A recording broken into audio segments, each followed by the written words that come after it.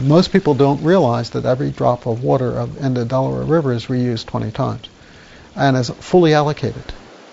So between what we as humans and natural wildlife need as water, what agriculture needs to grow crops, and what industry needs to provide for their services, if water becomes short, the cost of living goes up.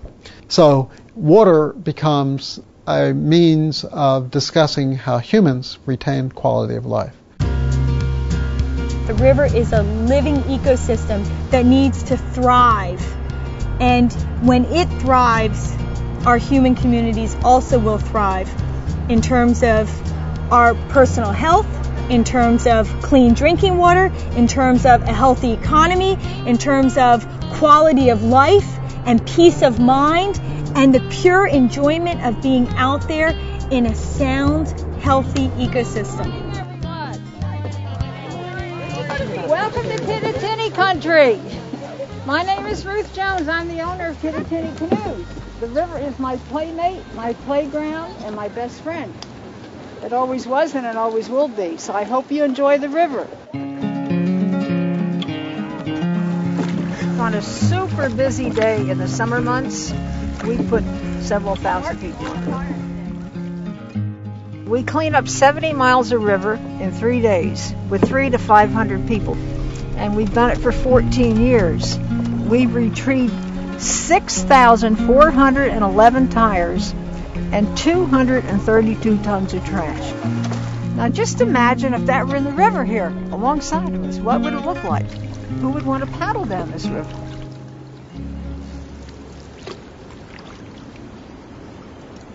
I've been fishing for shad for 27 years. They're very streamlined fish and very, very sporty fighter. There is a lot of emphasis on the sport fishing of it. It really brings a lot of people to the river, and that's what helps the economy in local areas.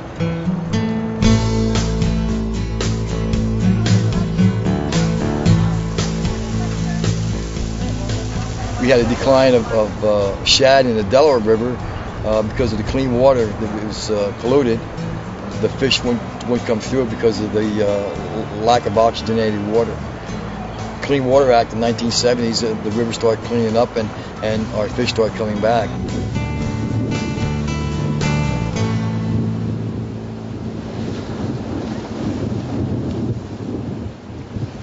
I've done many different jobs and always been called back to the water. And it's not a job, it's an adventure. There's so much out there you just don't even know.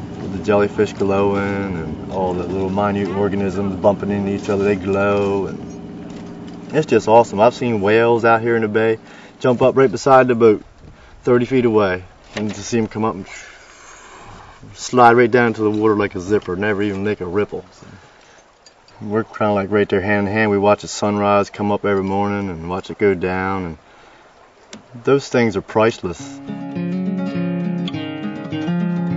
You've got a major highway that runs through the state of Delaware with a lot of truck traffic on it, but it pales in comparison to the amount of container traffic that moves up and down the Delaware Bay. Whether it be containers that carry cars, or whether it carry vegetables and fruit, goods and services that feed all the communities further up, all use the same waterway.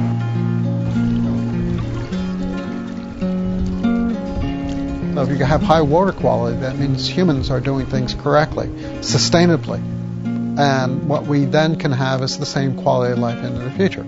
Once your water degrades, you basically lose it completely. We've got to recognize that the river is a living ecosystem and is an equal member of our community. And we have to protect this river the same way we protect every other member of our human community.